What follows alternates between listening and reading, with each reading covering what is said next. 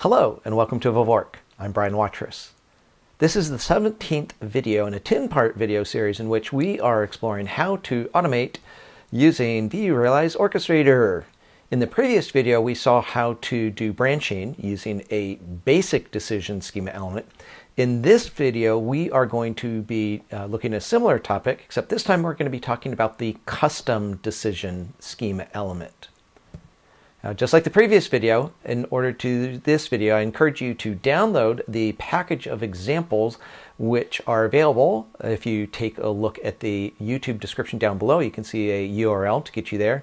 If you haven't already seen the video, you might also want to take a look at video number 14, which talks about this package. But I'm going to assume that you've looked at the YouTube description down below, got the URL, got the package, installed the package, and are ready to see some demonstrations. So let's do that. Let's go into demo mode. As you can see, I'm once again in the vRO client, and in the previous video we were looking at basic decisions. We saw a simple workflow that went one of two paths depending upon whether the user said that the user was happy or unhappy.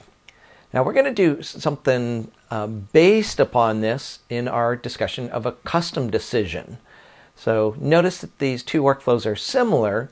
The new workflow that we're going to be creating has that same basic decision that we defined before, but we're going to add a custom decision to make this workflow even fancier.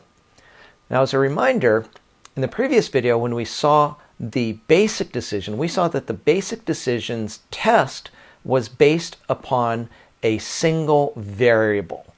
In this case, it was a Boolean variable called "Are you happy?" But it could be a single string variable. It could be a single number variable. But with the basic decision, it has to be a single variable. On the other hand, with the custom decision, you can work with lots of variables. That's one of the things that makes custom decisions more powerful. Another thing that's different about basic versus custom decisions is that basic decisions do not allow you to type in and specify the JavaScript code that performs the test. On the other hand, custom actions allow you to type the code that defines the test. So let's take a look at our workflow. Again, the basic decision element that you see here works exactly the same way I showed you in the previous video. If you haven't seen the previous video, go watch that video. But here we have a decision element. This time it's a custom decision. Let's edit our workflow and take a look at it. So we edit the workflow, and in here we will edit the workflow. The info tab works the same way as we've seen before, so I won't discuss that. But instead I'm going to jump to the in tab. Now the basic decision schema element does not have an in tab, but custom decision does.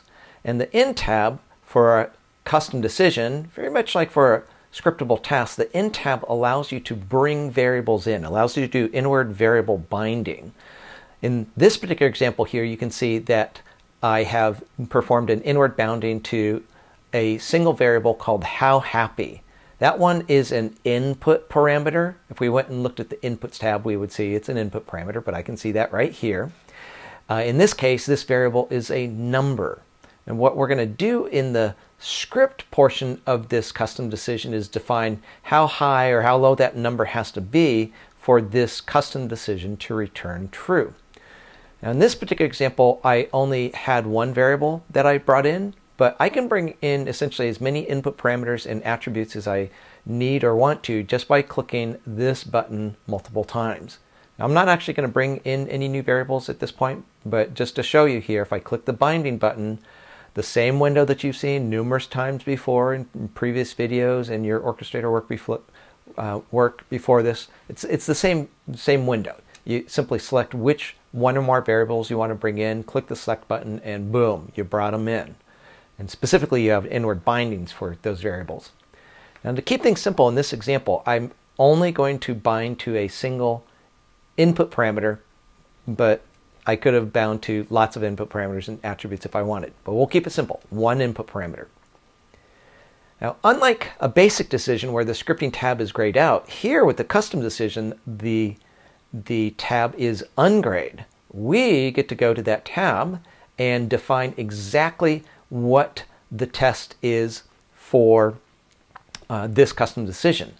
Now in this particular case, you can see up above some JavaScript code that tests the how happy input parameter against a hard-coded number, in this case 7. And if how happy, the number the user supplies for how happy, is greater than 7, then this JavaScript code is going to return true. Otherwise, or else, it's going to return false. When you write your JavaScript to define the test, you need to return true in one case and false in another case.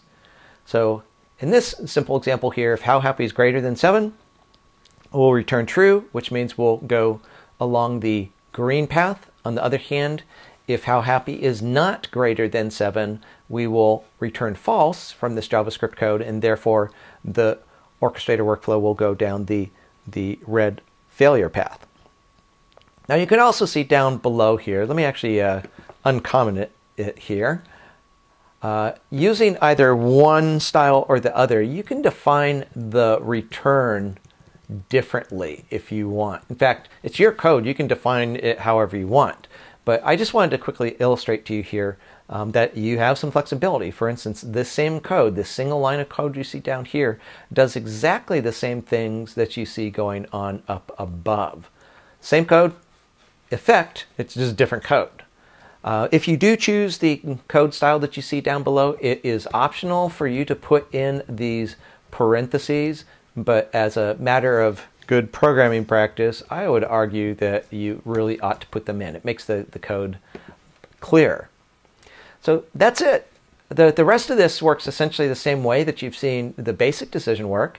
With a custom decision, when you drag one of those in, you get a green path and a red path, and you can have add schema elements such as these scriptable tasks or whatever you want on either branch coming out of your custom decision. So in summary, basic decision allows you to have one variable that we're testing, and you do not get to define the code. On the other hand, with the custom decision, you can bring in as many input parameters and attributes as you want, and you can define the JavaScript code however you see fit. Okay, so in terms of our overall description of how a custom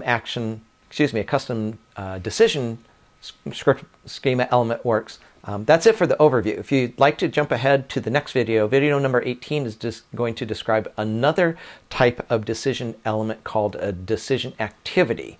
On the other hand, if you'd like to stick around, I'm going to create this workflow from scratch. Actually, I lied. I'm not going to create it from scratch. I don't want to create the whole thing. Let me rename the workflow first of all. I'm not going to recreate the whole thing because we already have a workflow that does a good portion of what we're trying to do. There we go. So I've renamed the workflow. I already have a workflow that provides the core portion of what I'm trying to do. So rather than create this workflow from scratch, I'm going to take this existing workflow because it's so similar to what we're trying to do. I'm going to duplicate the workflow. I'll call it How Happy Are You? And I'll just make certain I put it into the right folder. There it is. And that looks good. Okay, so again, I won't need to define this portion of the workflow because we've already done it. Instead, I'm going to go ahead and edit the workflow, and we're going to add another input parameter called How Happy. And it's not going to be a string, it's going to be you guessed it, a number. And let's type some description there, and we'll go to the schema tab. We're going to add in a custom decision. Let's put it here. And again, it's going to have a couple different branches. Let me drag out a scriptable task. Let's see, this one here is going to be if the user is super happy, as opposed to over here we'll log that they're really happy. And we would need to put in the appropriate code. You are super happy. as opposed to you are just really happy. Okay, so that's the easy part. The harder part comes in defining this custom decision and the tests that it performs. But we can do this. We'll start by hitting the pencil icon. And in here, the Info tab, I don't really need to do anything here, so I'll go to the In tab. And again, by clicking this binding button, I can bring in whatever variables I want to bring in. Now, I could bring in Are You Happy, but I don't need that in this schema, in this decision activity. Excuse me, it's not a decision activity, it's custom decision. Custom decision. I don't need this variable, I used it earlier. What I want in this case is the How Happy variable, the number-based variable. And over here in the scripting tab, all I have to do is define the code. Again, you saw earlier I could say if some test, blah, blah, blah, then true, else false.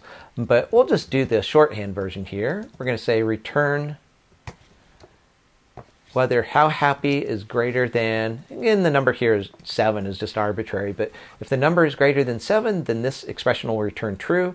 Otherwise, it'll return false. If it does return true, we're going to go down the green path. If it returns false, we'll go down the red path. Now, I could scoot these 2 branches around to make it look exactly like the last one, but that's just making it pretty. But as far as functionally setting up this workflow, we've done it. That's all it takes. So again, you now know how to do 2 different types of decisions. One's a basic decision, the other's a custom decision. In both cases, the basic and custom decisions base their decision upon the value of 1 or more variables. In the next video, we're going to be taking a look at another type of decision schema element called a decision activity. And unlike these 2 previous decision constructs that we're looking at variables, with a decision activity, we're not going to test based on some value of some variable, but rather a decision activity calls out to another workflow, and the test itself is based on the return value, specifically an output parameter of the workflow that we call. If that made sense, great. You can maybe even skip from video 19 altogether, but go ahead and join me over in video number 19.